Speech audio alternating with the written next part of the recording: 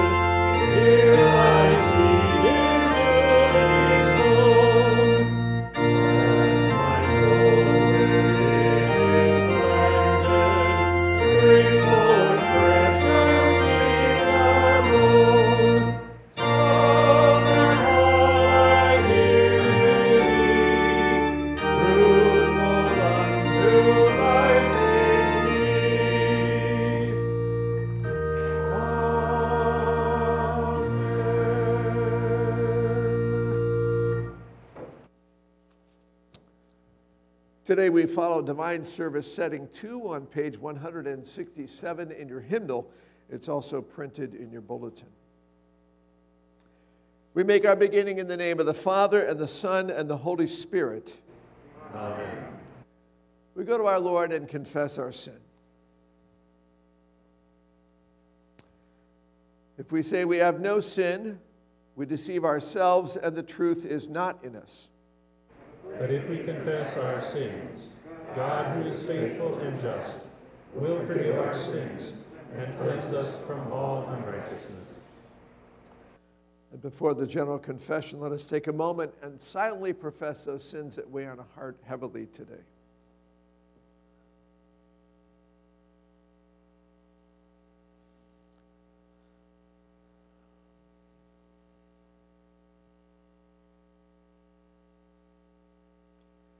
Let us confess our sins to God our Father.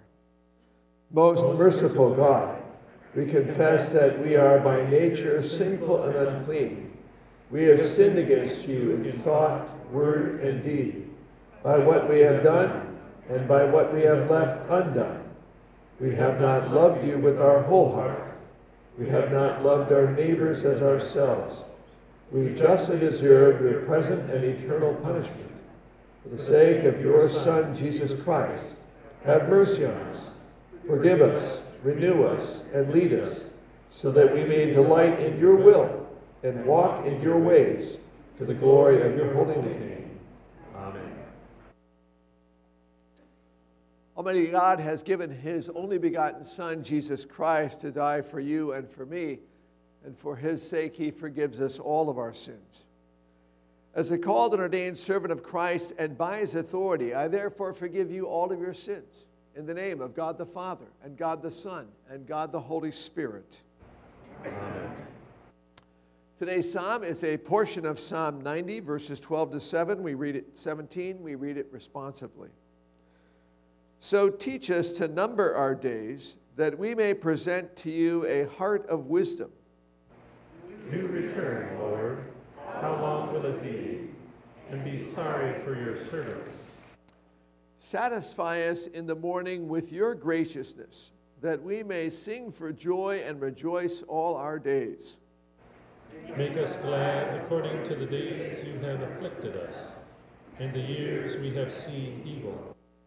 Let your work appear to your servants, and your majesty to their children. May the kindness of the Lord our God be upon us, and confirm for us the work of our hands. In peace, let us pray to the Lord. Lord, have mercy. For the peace from above and for our salvation, let us pray to the Lord. Lord, have mercy. For the peace of the whole world, for the well-being of the Church of God, and for the unity of all, let us pray to the Lord.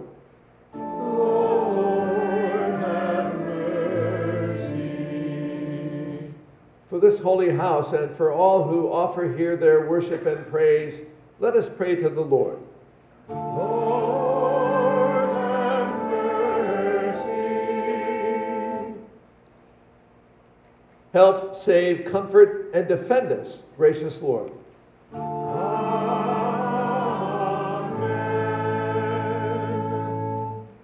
Glory to God in the highest, and peace to his people on earth. Lord God, heavenly King, almighty God and Father, we worship you, we give you thanks, we praise you for your glory. Lord Jesus Christ, only Son of the Father, Lord God, Lamb of God, you take away the sin of the world. Have mercy on us. You are seated at the right hand of the Father. Receive our prayer, for you alone are the Holy One. You alone are the Lord. You alone are the Most High, Jesus Christ, with the Holy Spirit, in the glory of God the Father. Amen. May the Lord be with you.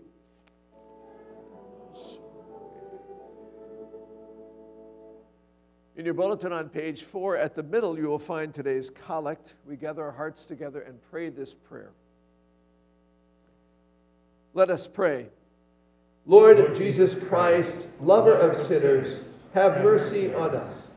Bless all people that they may know your standard of goodness. Only you alone are good. Protect us from the deceitfulness of sin, the tendency to fall away, and ultimately the single condemning sin of unbelief. By your grace, may people discover that you give away the inheritance of heaven. Look upon us in love, and trusting in your grace alone, empower us to give away all that we have to you and your purposes in our life. In your name we pray. Amen. See.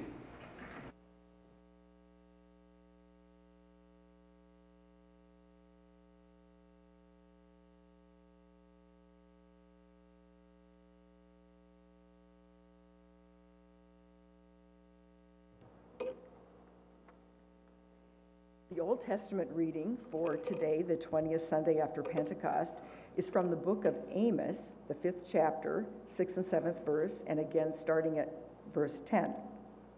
Seek the Lord and live, lest he break out like fire in the house of Joseph, and it devour, with none to quench it for Bethel. O you who would turn justice to wormwood and cast down righteousness to the earth. They hate him who reproves in the gate, and they abhor him who speaks the truth. Therefore, because you trample on the poor, and you exact taxes of grain from him, you have built houses of hewn stone, but you shall not dwell in them. You have planted pleasant vineyards, but you shall not drink their wine.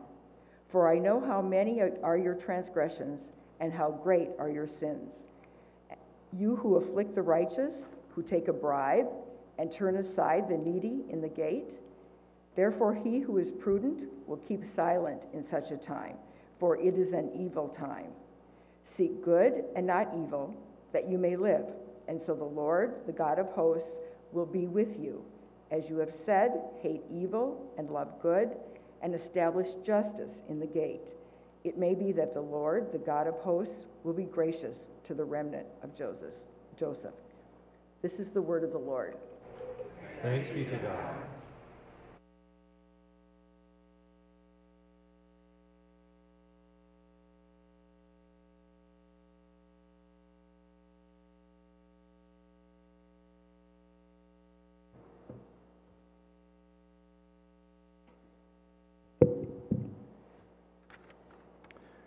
Today's epistle reading comes from Hebrews chapter 3, verses 12 through 19. Take care, brothers, lest there be in any of you an evil, unbelieving heart, leading you to fall away from the living God. But exhort one another every day, as long as it is called today, that none of you may be hardened by the deceitfulness of sin. For we share in Christ, if indeed we hold our original confidence firm to the end. As it is said, today, if you hear his voice, do not harden your hearts as in the rebellion. For who were those who heard and yet rebelled? Was it not all those who left Egypt led by Moses? And with them was he provoked for 40 years.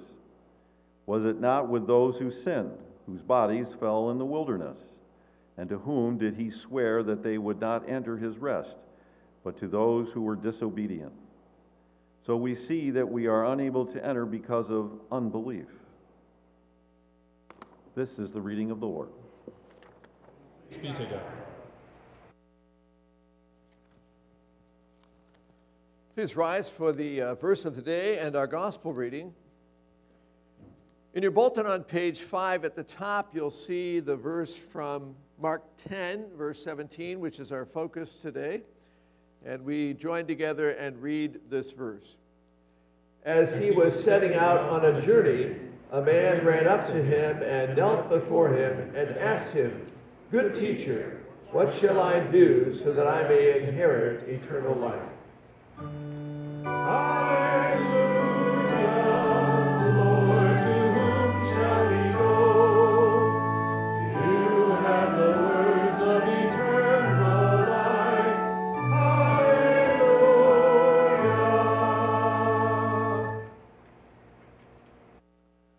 The Holy Gospel for the 20th Sunday after Pentecost is recorded in Mark chapter 10, beginning at the 17th verse. Glory to you, Lord.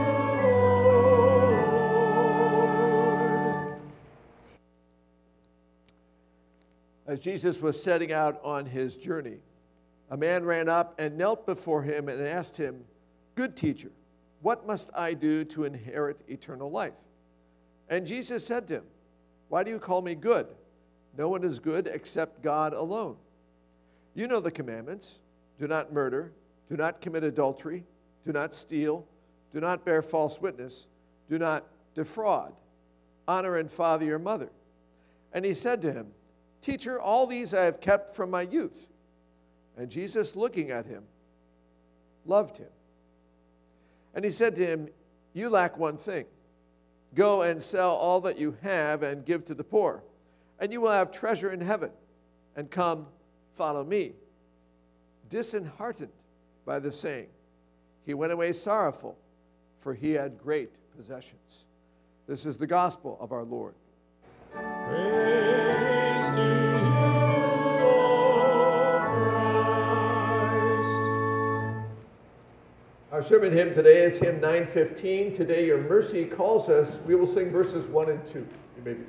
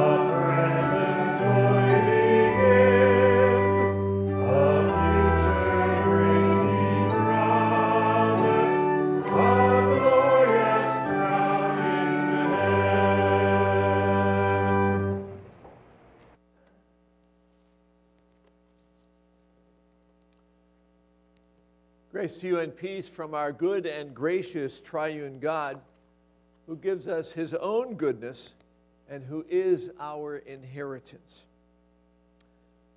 Today, as we follow along in the Gospel of Mark, we meet a conflicted man.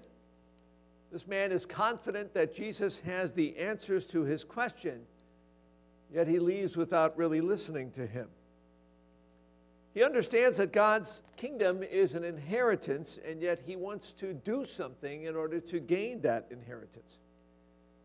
He believes that he has kept at least the second table of the law, which Jesus quotes today, loving your neighbor. Yet it's quite clear by the commandments about coveting that he has not, in fact, kept them. He kneels down before Jesus, honoring him as a good teacher. And yet he does not lie down prostrate before the God incarnate Lord of glory. As we think about this man who comes in genuine earnest and zeal, we are oftentimes very much like him. We are oftentimes conflicted. We know God's will. Oftentimes completely we know it, and yet we fail to follow through it. We believe in Christ, and yet our response is oftentimes weak or tepid or half-hearted, or maybe we don't actually follow what we know he would like us to do. We often want to bear good fruit, and we in fact do bear good fruit, but because we're connected to him, but the fruit is probably not as ripe or as big as it could or should be. In spite of all of these shortcomings, Jesus looks at this man and he looks at us. He loves him and he loves us.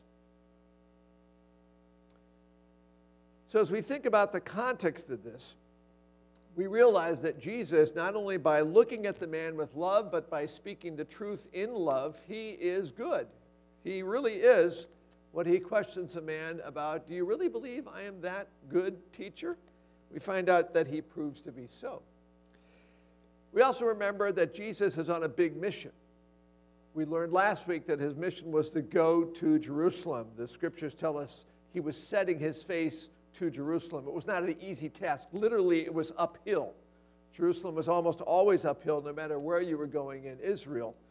And so not only was it metaphorically uphill, because he knew that this was going to be a heavy burden, literally, that he had to bear, but it was also geographically headed uphill.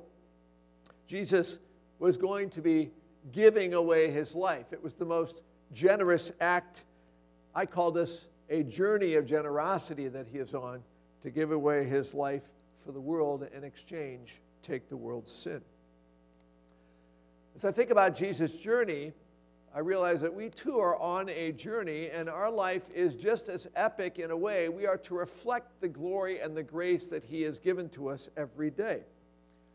The man who is on his own journey to get questions answered is really not sure about his own life. He doesn't really know what to do, and so he comes with this question that you heard before: good teacher, what shall I do to inherit eternal life? Lutherans quickly understand this as confusing law and gospel. The gospel is the good news. It's God's gift to us. We receive it. We don't do anything. It is by grace we're saved, not by works. You should know those things, especially as Lutherans. The law is about doing, and the gospel is about receiving what has been done. An inheritance is given, and a true inheritance cannot be manipulated in any way, but it is strictly given by the one who has it to give. God has the inheritance. God is the inheritance. God gives the inheritance. So Jesus cuts to the heart of the matter very quickly. And the question he asked at the beginning of his verses about the law really is the heart of the matter. Why do you call me good? No one is good but God alone. Great King Solomon, who was far richer than this man who is described as a wealthy man, probably the wealthiest man on earth during his days, wrote in the book of Ecclesiastes a book about life, a book about a worldview, a book about faith. What about goodness? He said in Ecclesiastes 7:20, indeed, there is not a righteous man on earth who continually does good and never sins. St. Paul, in another epic verse in Romans, a verse you probably know, for all have sinned and fallen short of the glory of God. Jesus' take on it was the question today: why do you call me good? No one is good except God alone. So with this one question, Jesus immediately breaks down the aspirations that this man has of doing anything good. It's in the back of our minds. We're thinking that's what he wants to do to inherit. He says, no one is good but God alone. Dr. James Veltz, who spoke here a few years ago, great Greek professor, wrote a fairly new commentary on Mark, says something very poignant about this particular dialogue between Jesus and the man. He says, Jesus has driven him to despair.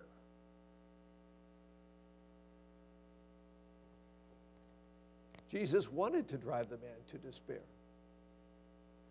To be hopeless in his own ability to do anything to get the inheritance. Despair is hopelessness. Now, he's not quite there at this point in the conversation, but he's going to be there at the end of the conversation. He's certainly beginning to think, well, there are chinks in my good armor, my holiness, my self-righteousness. So to be hopeless is really not a bad thing if you're counting on saving yourself. Our one hope is God, who is good. So the question is, wow, maybe I haven't come to the right man. Maybe this man is beginning to question Jesus and his own goodness, either as a good teacher or maybe he's not who he thought he was, a prophet of God. But we read in the Gospels that Jesus did claim to be good. A lot of people read that verse and they say, well, Jesus therefore denies his divinity. You may remember in John 10, I am the good shepherd. The good shepherd lays down his life for the sheep. Now, in case you think that that's not quite sufficient or claim to be God, he's calling himself good, and he uses it here as a critique, an adjective that you can't use towards teacher, and he uses it towards shepherd. And you may remember the 23rd Psalm, the Lord is my shepherd, and Jesus is claiming to be the good shepherd. Well, if you read on in John 10, you may also remember that he is actually going to be killed by the people listening to him. They pick up stones to stone him. Why? Because he also said, I and the Father are one, in that same context. There's no doubt that Jesus believed he was good and also believed that he was God, and he has that goodness to give away. So the next part of the dialogue is Jesus quoting what we call the second table of the law, those commandments that are about how we relate to each other, how we love our neighbor. For the most part, he goes sequential, but he switches the order and changes a word. So this is what he said. You know the commandments. Do not murder, do not commit adultery, do not steal, do not bear false witness, do not defraud, and honor your father and mother. So it is interesting that Jesus skips the entire first table of the law, that part of the law that is really most critical. Do you love God with everything you have? Luther would describe the meaning to the first commandment, have no other gods before me. Fear, love, and trust in God above all things. It is the one commandment that holds everything else up. Jesus didn't go there. He goes there at the end of his conversation. But at the beginning, he starts to talk about, well, let's break down this righteousness that you have. And so he quotes these. He also puts the fourth commandment about honoring your parents last, and then he changes a word in the 9th and 10th commandment about coveting to defraud. Not precisely sure why he puts the fourth commandment last, but we learn from the parallel companion gospel readings in Matthew and especially in Luke that the man is described in the same account in their gospel as being a ruler.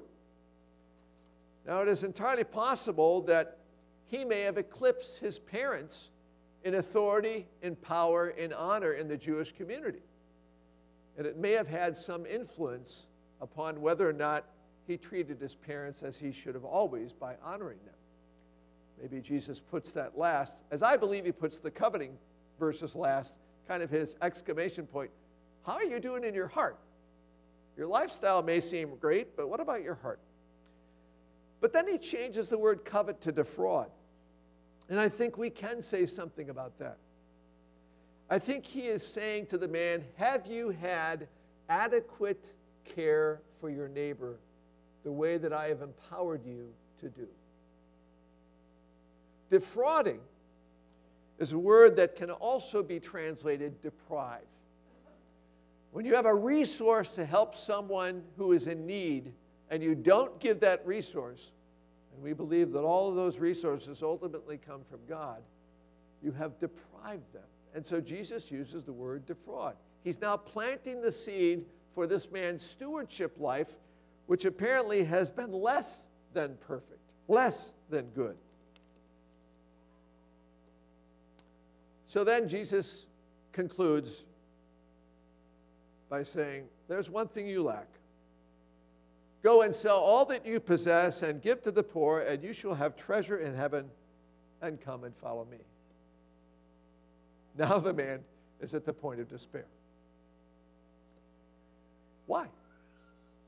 Because all that he had really been his source of confidence and trust. That was his hope. That was his idol. That was his God. To take that away from him was a scary thing if you trust in that.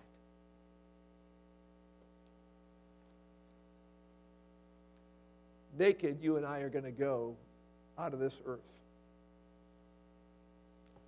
We don't take any of that stuff with us. So as we look at this man who turns and goes away sadly, it looks like a complete desperate situation. But there's hope. Why?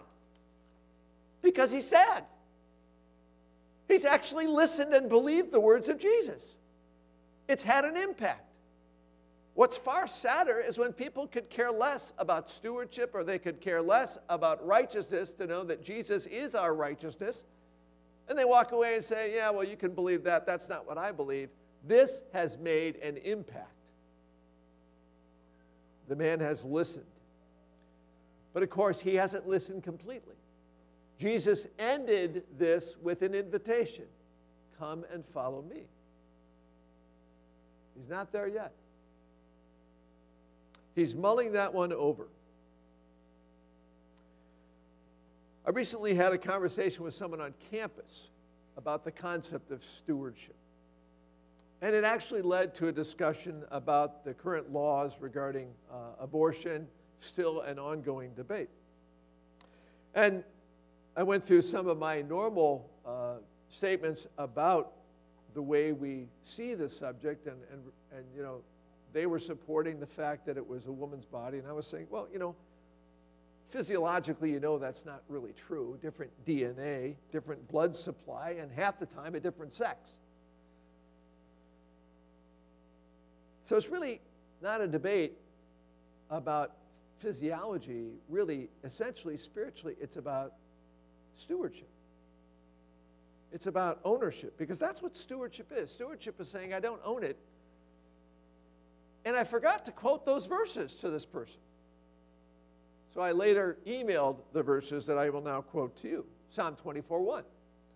The earth is the Lord's and all it contains, the world and those who dwell in it. It's not just the earth, it's those who dwell in it. They are his. And to stay with that good shepherd theme that we were starting earlier on, Psalm 100, verse 3, note that the Lord himself is God. It is he who has made us, and not we ourselves.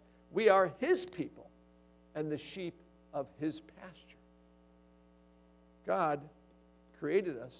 He owns us, and then he bought us back on the cross, the scripture says. Do you know what the next two verses are in that psalm? Maybe not.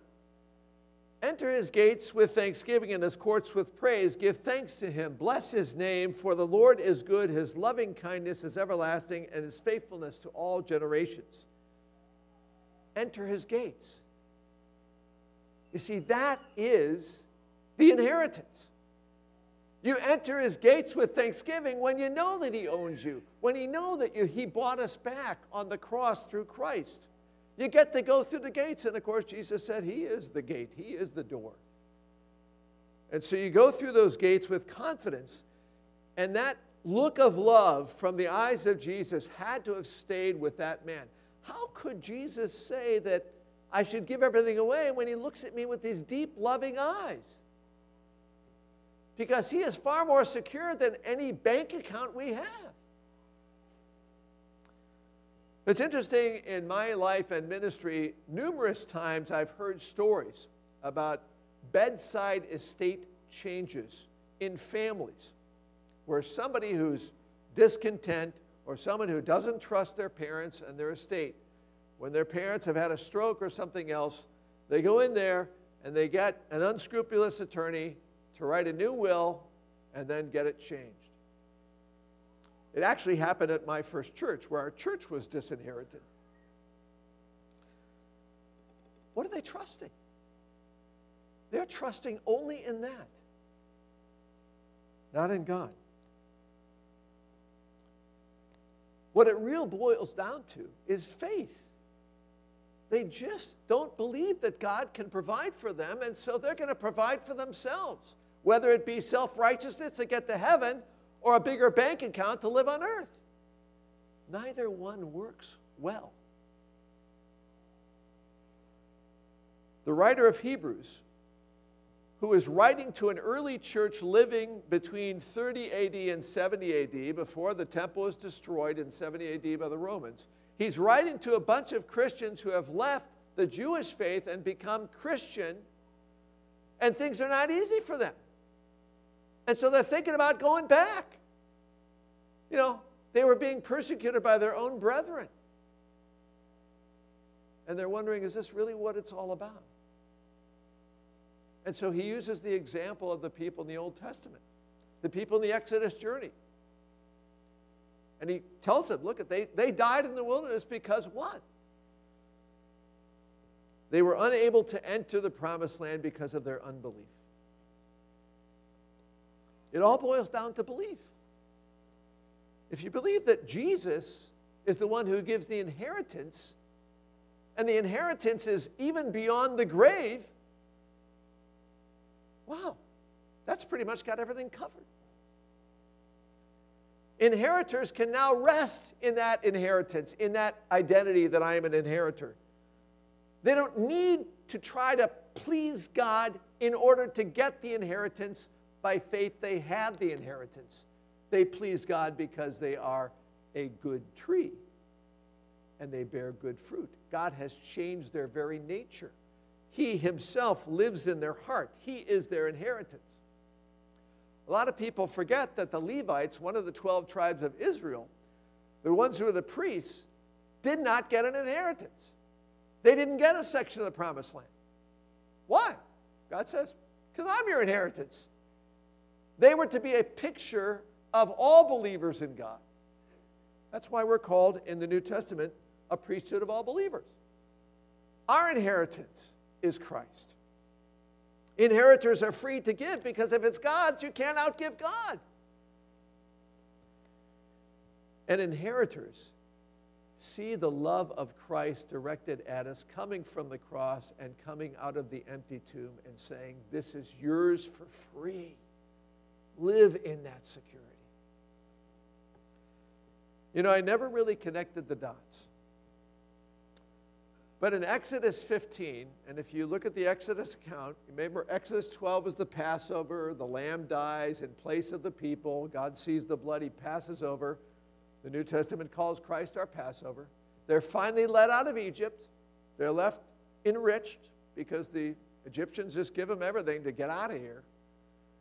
And then they're facing, again, the Sea of Reeds, sometimes called the Red Sea, and the Egyptian army behind them. You know the story. The Red Sea parts, they go through the sea, they come out on the other side, and they get to see their enemies drowned. I think that's a baptismal reference. What we sometimes forget is, according to the timing, it is also an Easter reference. Passover, Good Friday, same day in the calendar. The day after the Passover, after the Sabbath, is Easter Sunday. In the victory song in Exodus 15, you know what Moses told the people to sing? Thou wilt bring them and plant them at the mountain of thine inheritance. I think you can honestly say Moses understands that he is going to have the people planted in the resurrection. The inheritance is the resurrection. You're going to get everything. Forgiveness, life, salvation with God. So what this man who was learning about Jesus, he was learning that life is lived with the inheritance in our pocket, Christ in our heart.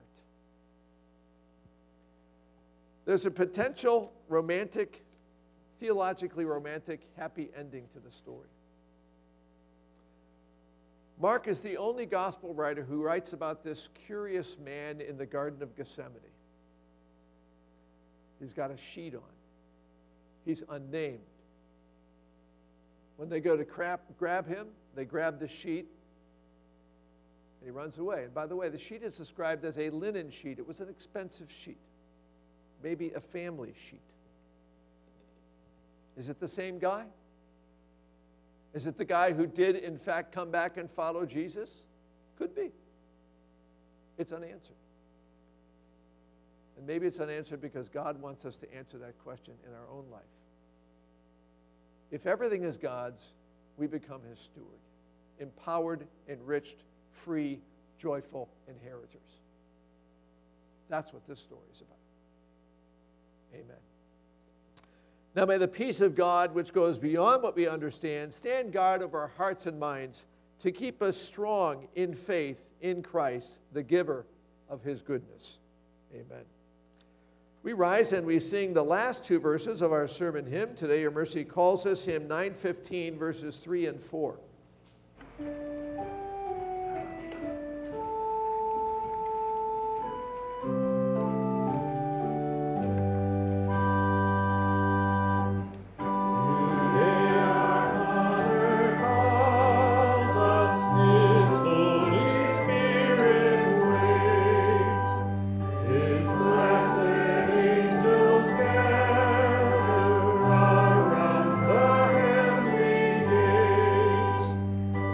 Question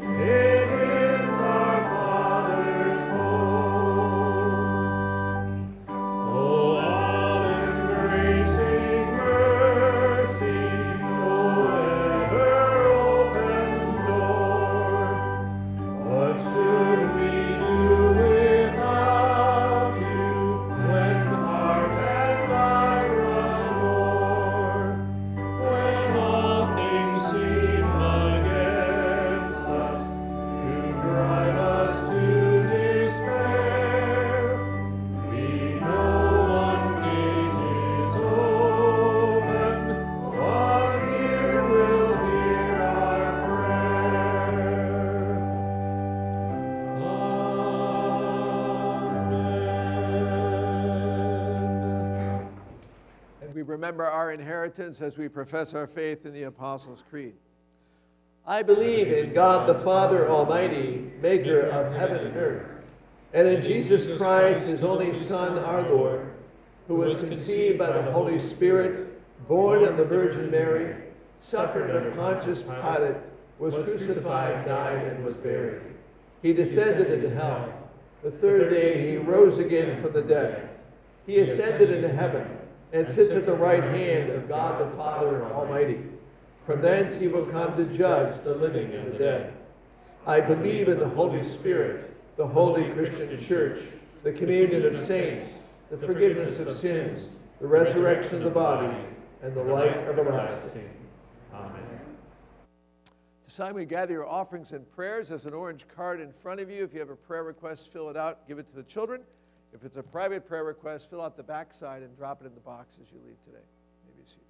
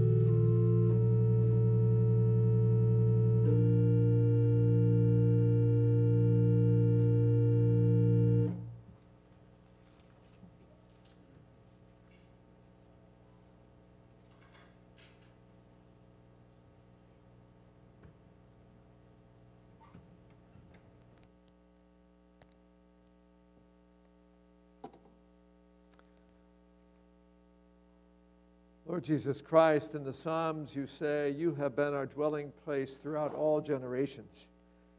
You are the good teacher. You are the good shepherd. You lay down your life for the sheep who often wandered in weak faith or disobedience.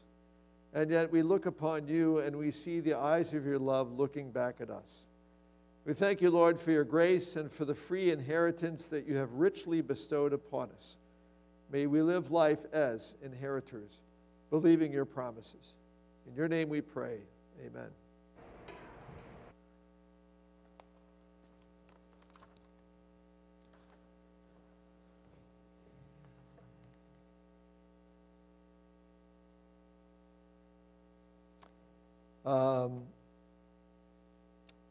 This is from Stephanie Halverson, a prayer request for a coworker who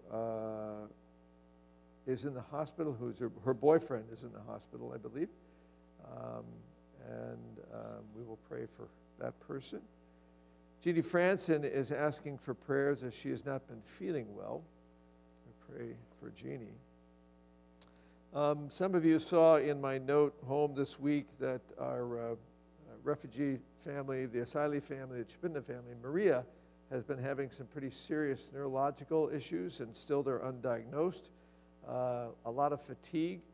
By the way, if anybody is free Tuesday at 11, try to take a group of people over to meet Melvino Jr. to see if there's a way that we might be able to help out with child care from time to time. Also would like to remember Diane Santana, who continues to have testing done and test results and visits with doctors as they found some things in imaging. And Carla N. has completed her radiation. We're thankful for that. And Bob Peckins continues his chemo for one more treatment. And so we're praying for these folks. Let's rise for these prayers and the Lord's Prayer.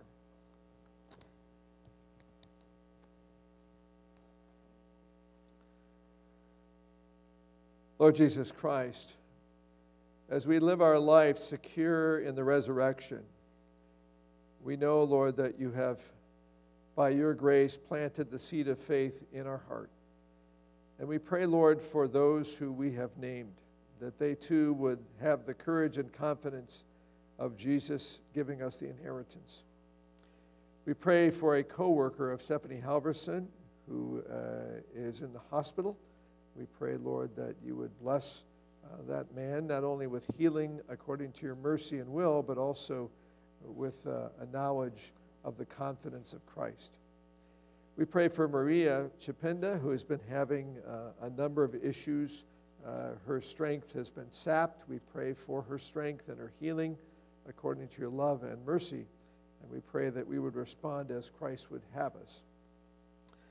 We also ask, Lord, that you be with Jeannie Franson, who also is complaining about issues relating to health. We pray, Lord, that you would bless her with strength and healing according to your mercy. And if there is some issue that needs to be diagnosed, we pray that that would happen. We ask the same for Diane Santana, Lord, who's had a number of tests and still has uncertainties about the treatment plan. We pray for her as she goes through yet more testing and more doctor's visits. We thank you, Lord, that Carla N. has finished her treatments and now is at the next phase of her care. Give her wisdom and guidance as she takes that step. We pray for Bob Peckins, who will have more chemo soon, but Lord willing will be at the end of his treatment. We pray that your hand of healing would rest upon him, and we thank you for the many graces that he has received in this journey. We ask all these things in the name of Christ and pray his prayer. Our Father, who art in heaven, hallowed be thy name. Thy kingdom come, thy will be done on earth as it is in heaven. Give us this day our daily bread, and forgive us our trespasses, as we forgive those who trespass against us. And lead us not into temptation, but deliver us from evil. For thine is the kingdom, and the power, and the glory, forever and ever. Amen. Any announcements as we leave to serve the Lord? Okay. Well, then let us go with his blessing and peace. May the Lord bless you and keep you. May the Lord make his face shine on you and be gracious unto you. May the Lord look upon you with his favor and give you his peace.